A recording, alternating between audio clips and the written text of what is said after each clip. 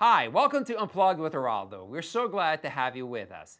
We have a wonderful show lined up for you. We have national celebrity fitness trainer Jillian Michaels here to talk about her new book. Woohoo! And we're going to delve into the fascinating world of tattoos, as well as chat with actor and former athlete Sanjay Raja about healthy lifestyle tips for children. So let's get started. Joining me is renowned life coach, leading fitness expert, and 8-time New York Times best-selling author, Jillian Michaels, to talk about her new book, The 6 Keys: Unlock Your Genetic Potential for Ageless Strength, Health, and Beauty. Oh, I am so thrilled to have you on the show. Hey, Eraldo, thank you so much for having me. All right, let's get to the first question. Explain why genetics does not have to dictate how we age. Well, your genetics are static, not dynamic.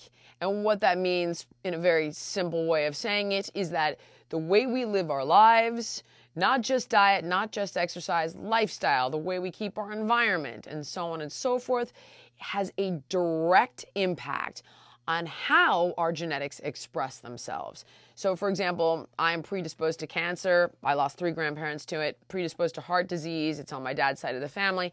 I was overweight as a kid and my father was overweight. And yet at 44, I am the picture of health, according to my doctor, and I feel pretty darn good. So clearly, right, genetics are not a foregone conclusion. So then what is it that's telling our genes how to express themselves? And that's what the 6 Keys is about. All right, my next question. Tell us about the 6 key body processes and how we can make them work for us. Right. Okay. So as we've mentioned, right, there's nothing in our genes that tells us to age or die. So why are we? There are 6 body processes that are responsible for exactly that. And when they get out of whack, you've got things like gray hair, wrinkles, a metabolism that's failing you, that big gut midsection, and even far more nefarious, Alzheimer's, heart disease, type 2 diabetes, rheumatoid arthritis, and the list goes on. So things like stress and how we adapt to it, inflammation and how we manage that body process, your epigenome, which dictates the expression of your DNA, the length of your telomeres, right, and on and on.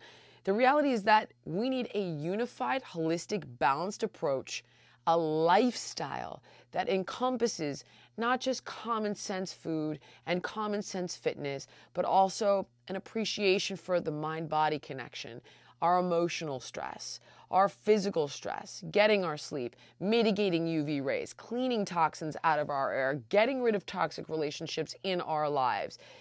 All of it needs to be taken into account. And so the way forward isn't like, I'm following this diet, I'm keto, I'm paleo. Like, not only is that totally counterintuitive to longevity, which is all in the book, but you simply must look at this and approach it with a 360 perspective. Provide us with some ways on how the average person can put these techniques to work. Of course. Let's take one of the, what I call the pathways, right? Let's look at your environment and how that could be killing you. Well, if you're breathing 11,000 liters of air a day, and your air quality is poor in ways you may not even imagine. For example, you may have toxic chemicals in your carpet or in your cleaning products, or there might be chemicals in your air vents. Change the filters on your air conditioning and your heating on a regular basis. Get an air purifier for $40 and put it in your house, because indoor air quality is worse than outdoor air quality. Get a couple of houseplants to help you clean the air. Open windows. Use natural oils on your body, like coconut oil, to moisturize instead of expensive moisturizers with a ton of toxins in them, because what you put on your body goes into your body. And that's just a few simple examples from the lifestyle and environment section of the book, things that you wouldn't even be thinking about that can help you fight off disease and boost immunity and look and feel better for decades to come. And lastly, what do you think is the single most important factor that predicts how a person will age? There just isn't. Unfortunately, I can tell you that when we look at our telomeres, right, that's protecting your chromosomes and your DNA. When your telomeres get shortened over time, you're at risk for genetic abnormalities. You've got chromosomes fusing with other chromosomes that they shouldn't be, and so on and so forth. So we got to keep these telomeres long, right? Well, we know certain types of exercise is going to do that. We know certain nutrients like alpha-lipoic acid, which you can find in tomatoes, for example, or beta-carotene, which you would find in cantaloupe and carrots, or polyunsaturated monounsaturated oils help to preserve telomeres. We know depression shaves our telomeres at an accelerated pace. So again, there isn't one. I'm going to give you all the information in the book. I'm going to tell you exactly what to do, but we have to understand that it could be anything from your mood to your food to your fitness regimen and so on and so forth. And we've got to take steps on all fronts. All right. Thanks, Jillian. Thank you so much. Take care. Thank you. I appreciate it. All right, guys. Still to come. I think we all seen tattoos and thought, wow, that is a work of art. After the break, we'll take a closer look at the tattoo culture from banned to beloved, how the tattoo industry is more popular than ever. Stick around.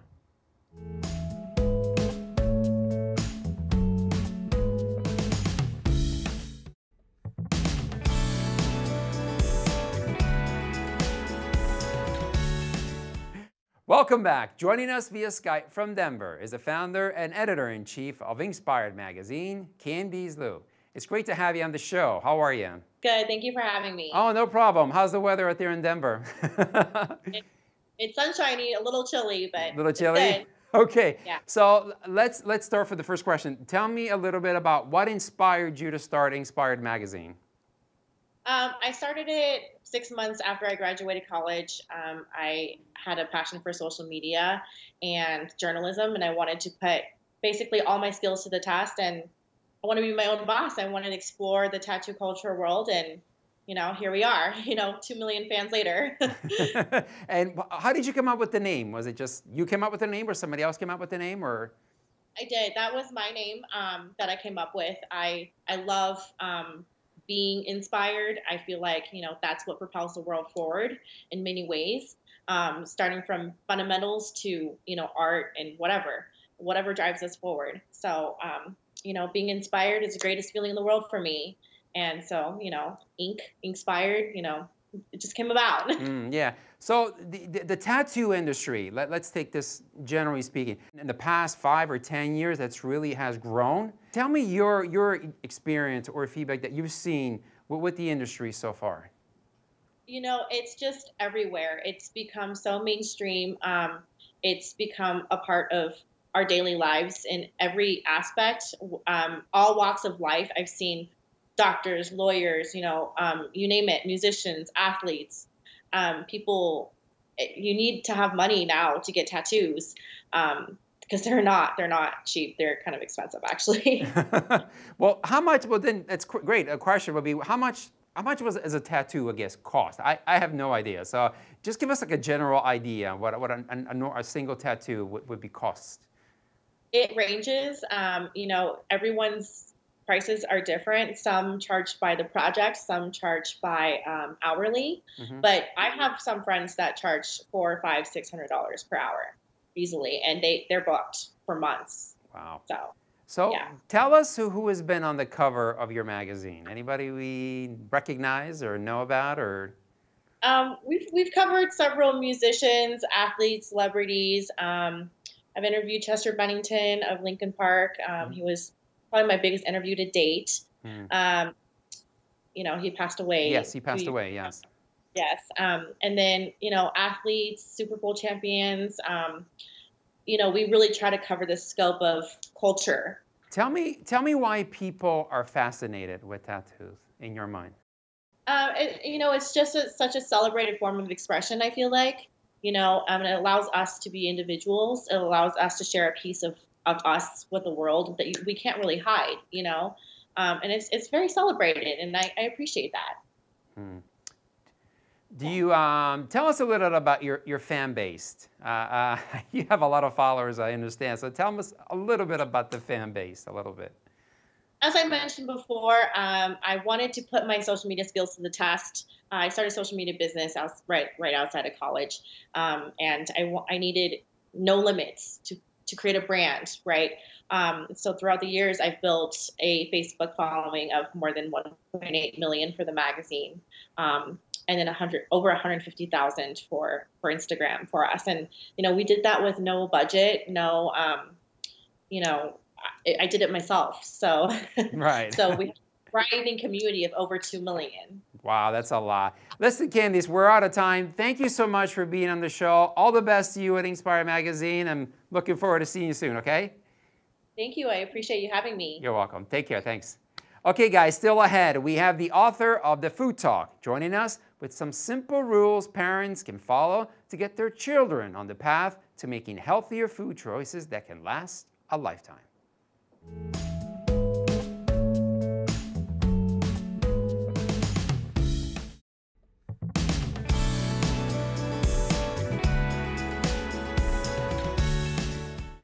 Welcome back. I am joined by national speaker, actor, former athlete, author, and the founder of Teen No Excuses Fitness, Sanjay Raja. Listen, this is a lot of titles, man, but all worth it. Thanks for being on the show, Thank you so much for having me. Oh, no problem. Listen, before we get into the book that we have over here, tell me a little about your story. Who is Sanjay Raja? It started as a little boy in India, immigrated to the United States. Okay. And as we moved over to the United States, education was key. Right. So I tried being an engineer, because when you're Indian, you can only be a doctor engineer. Oh, those are the only two Right, options. those are the only two options. Okay. And I decided I didn't want to do that. Uh-huh. Got into med school, decided the night before I was supposed to go, I'm not going to go. The night before you were supposed to go? Yeah, I called the guidance counselor and I said, it's just not for me. I'm not doing it for the right reasons. I'm sure your parents took it well. They took it really well. And then I bounced around in IT and medical field, and then what I realized was I need to do something that makes me happy. Of course.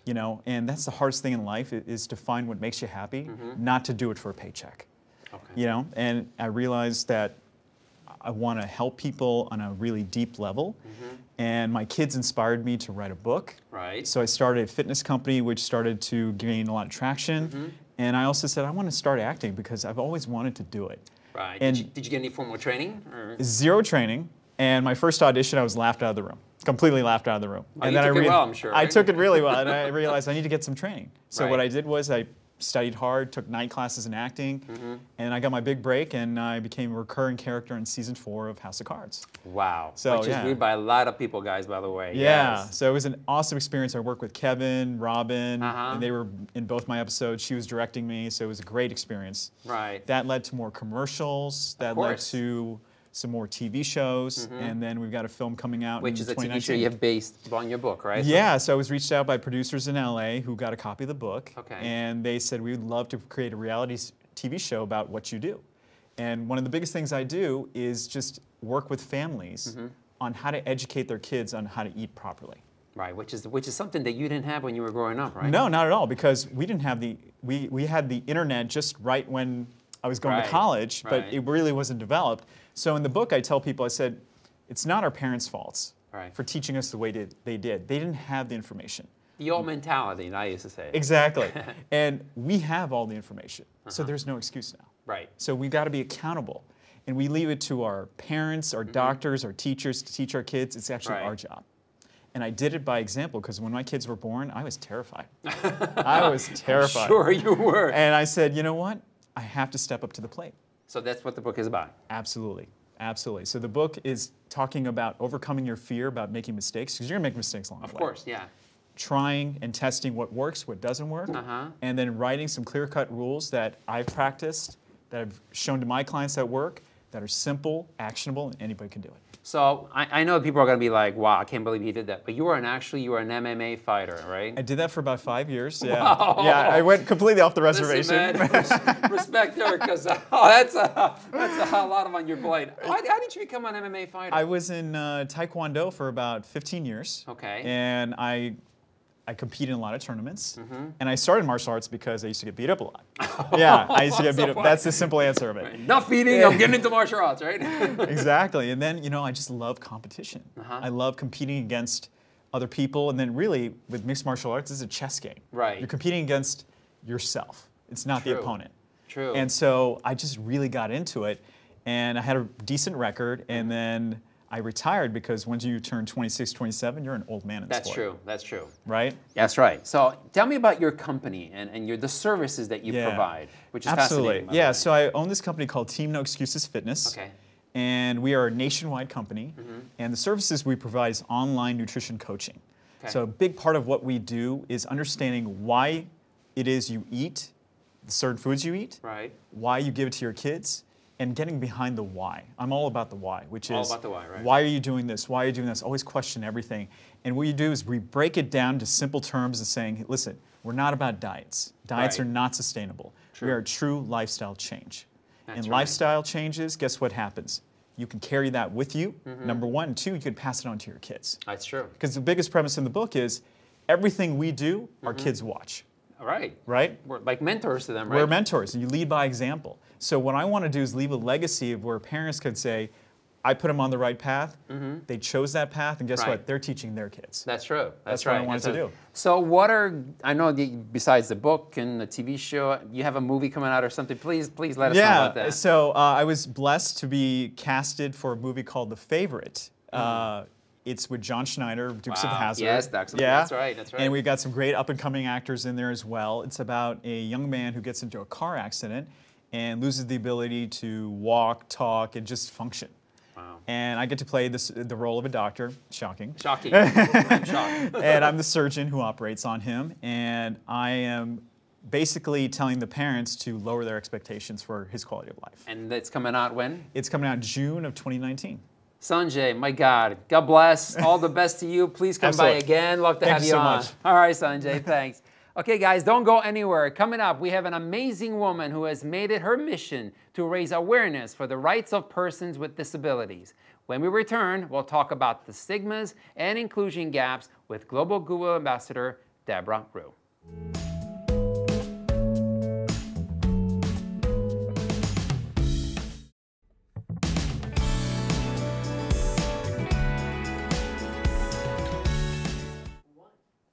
We are back. Joining me via Skype from Virginia is Debra Ruh. Debra was just recently honored at number 15 of Global Top 100 Digital Influencers.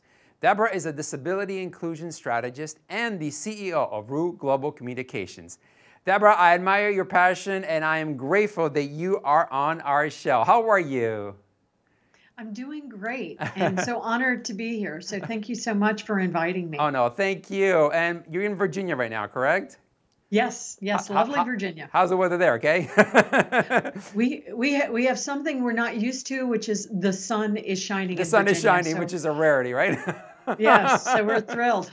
All right, let's get into my first question. You are a brand ambassador, you're an influencer with people with disabilities. Talk to me a little bit about that. Well, I am blessed to have two grown children, and my oldest is a daughter, and her name is Sarah, and she was born with Down syndrome. Okay. And when she was born 31 years ago, it took them 4 months to figure out that she had Down syndrome. And when they did, it was such a tragic, sad message. And I thought, well, wait a minute. She's still the same person I thought she was, before you told me this. Why is her life a tragedy? And so I was working in the banking industry, and I thought, I just felt very led to move more into this industry, to really understand that we're all human beings, we all add value, and just because we're born with disabilities or we acquire disabilities, which many to most of us are going to in our lifetimes, it doesn't mean it's a tragedy. We still have a lot that we can add to the world. So I know that there's a lot of people with disabilities out there.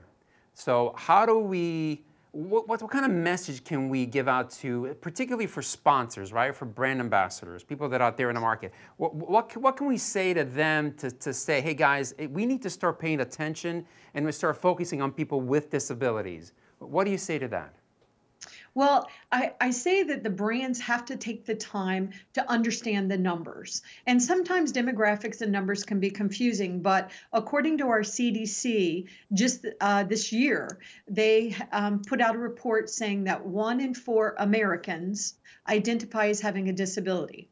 And as we age, and today is my birthday, as a matter of fact. Oh, happy birthday. Thank you. This is a wonderful birthday present. So, but I'm one of those baby boomers, and there's 72 million baby boomers, and as we are aging, and the youngest of us, and I'm not the youngest of us are 54. So in 2019, the youngest baby boomers are going to be 55. So we're all going to be over 55, and we acquire disabilities. So it's hard for a brand to ignore an audience this large. And so it's very important for brands to include us as customers and include us and retain us as your employees. And to, even if you don't really know the full numbers, you cannot leave out the community of people with disabilities in the aging marketplace and expect that your competitors are going to leave us out, because they're not going to.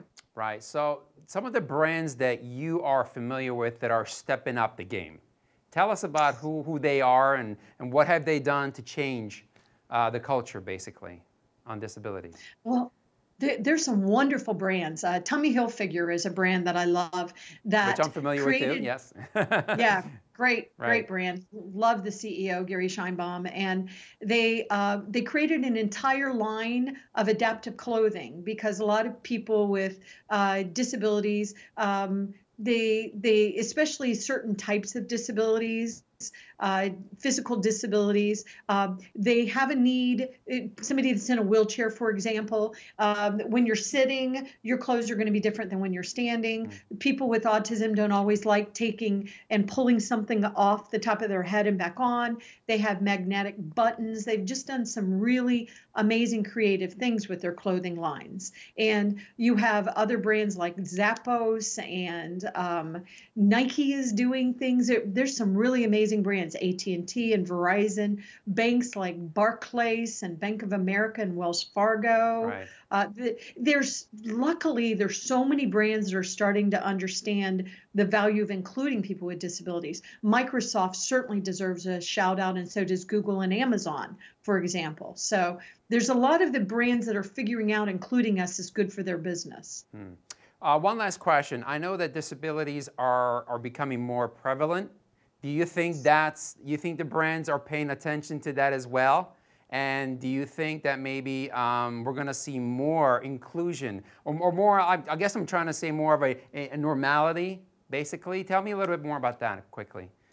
Well, I think that what you're going to see happening is more people are understanding that they are multidimensional human beings, and that we all have abilities and disabilities. So it's becoming more socially acceptable to identify that you have a disability. You have people like Sir Richard Branson, who was born with dyslexia, and he says it's one of his greatest superpowers. So as more people come out and talk about their ADHD, their mental health struggles, their, a wheelchair, or they're using a walker, or they're just these fragile human beings, the brands have to pay attention to us. Well, that's all the time that we have, Deborah. Thank you so much for being with us. All the best to you, okay?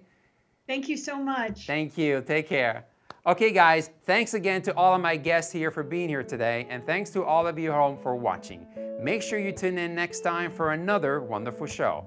Also, join me on social media at Eraldo Maglara so our conversations can continue and we can know what topics and guests you would like to see here on Unplugged with Eraldo. See you next time.